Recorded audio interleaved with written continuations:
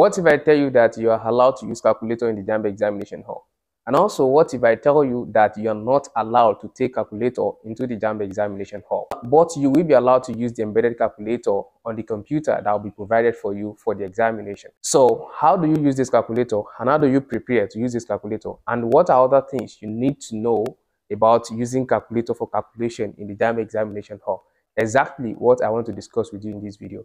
So stay with me. Before I proceed, on this channel we make videos like this, so don't forget to subscribe to this channel so that you can receive notification whenever we upload another video. If you want to know if calculator is allowed in the JAMB examination hall or not, like I said earlier, you're not allowed to take calculator into the JAMB examination hall, or there will be calculator on the system that you're going to use for the examination. But another question that always come up after this kind of question is that the calculator that will be on the computer, will it be scientific or non-scientific calculator? The calculator that is available for you on this or on the computer for the examination, it is not scientific. Because this calculator is not scientific, that is what will take me to the first thing you need to do while preparing to use this calculator. You know now that the calculator that will be provided for you to use for the examination is not scientific. So I don't see any reason why any candidate will be preparing for JAMB examination with scientific calculator. If you have already been preparing for the examination with scientific calculator, I think it's high time you stop that. I will advise you for exactly the kind of calculator you should be preparing with for the examination is, you know, on your phone there is calculator. So, but calculator on most of the smartphone can be switched to either scientific or the normal calculator. You see the normal part of that calculator on your phone, it's suitable enough for you to use for the preparation for JAMB examination. Now, another thing you have to know, which is very important, is that while preparing for JAMB examination, it's very important you try to prepare to solve most of the questions without using the calculator, especially the questions that are solvable without using calculator.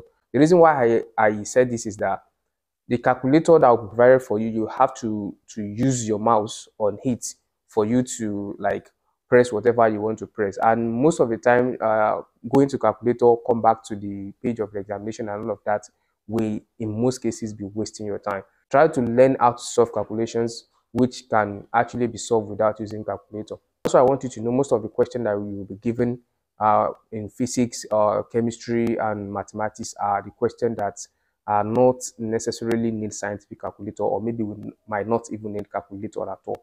You have to be smart enough while preparing for the examination to make sure you prepare to answer most of the questions without using calculator, so that you can use your time judiciously. So apart from that, another thing you need to know, which is also very important, is that some of calculation values that will not be given in the JAMB examination hall. So what I'm trying to say is that it is very important for you to know some of this value offhand, like cos 30, sin 30, sin 60, all these important value that you should know. So it's very important for you to take note of these while you're preparing for your examination, especially mathematics and physics. The next thing is for us to talk about how are you going to use this calculator. Sorry, there is something I actually forgot to say earlier. Some people asked me if they will be allowed to take a sheet of paper into the JAMB examination hall for calculations. You will not be allowed to take any sheet of paper in for calculations. But when you are going to the examination hall, or while you're already seated for the examination, you'll be provided with a sheet of paper for you to do whatever calculation you want to do. And you must submit that sheet of paper when you're done with the exam. So without any further delay, let me take you through how you're going to make use of the calculator. This is how the calculator will look like. So the look might actually not be like this, but the function will not be more than this. And this function CE makes clear. For instance, if I have clicked on something like probably 789 like this, if I want to clear all, I click on this CE. So, but if I want to, maybe I've type something like that, I want to clear one by one, I'll click on this thing. I have my cursor on 1, 2, 3. You understand? So that's it. So for the signs here, I know very well, you know what percentage mean, you know what square root mean. So for instance, you want to find square root of anything. If you say, for instance, 144 now, what's the square root of 144? Is 12. This one is for square root of anything. So maybe if you want to find the square root of 6, so when you press 6, you press this, then it will give you 36. So whatever anything square. So this one is 1 over whatever you want to press also.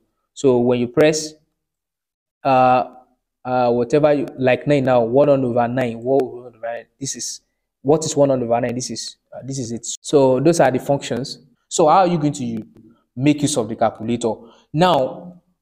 It depends on probably the window or probably the software, I don't know, but there are some system that will allow you to type whatever number you want to type using the numeric key on the keypad. For instance, now if I want to type 123 multiplied by 2, I can say 123 multiplied by multiply is, this is the multiplication sign, but for me to place this multiplication sign, I will hold shift plus 8 key, multiply by let me say 4.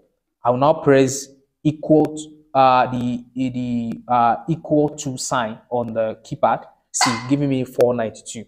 So this method of using the calculator is always the easiest. That is, if you're conversant with how to use the computer very well. Alternatively, you can either make use of the mouse to press whatever you want to press, or you make use of the touchpad.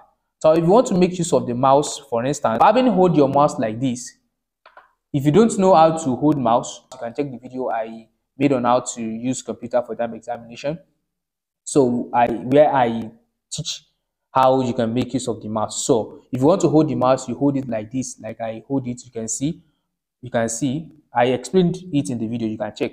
So but now you have your hand, you have it on the left click, so it's the left click that you will be pressing on the number here. If you want to press, let me say I want to press 145, you see 45, I'll press the left key. 444, I'll press the left key for 5. So if you are making use of the mouse, that is how you make use of the mouse for whatever anything you want to press on the calculator. For you to make use of the touchpad, it's also like you're using the mouse. This is the left. My system touchpad is not well divided, but this is where the left click is. This is where the right click is. So the same way you are going to press on the mouse. So this is how you move your cursor. You move your cursor scrolling the touchpad like this, the same way you move your cursor scrolling the mouse like this. So you take your cursor to whatever anything you want to press. For instance, let me say I want to press 7. Having have my cursor on 7, I'll just press the right click. This is how to use the keypad or the mouse or the touchpad for the calculator. So, and I think that is what actually you need. I made a video where I shown how to make use of the computer fully for JAMB examination, so you can find that in the description box below. Don't forget to subscribe to our channel if you have not. And don't forget to like and share this video to other people that might be in need. See you in another interesting video. Bye for now.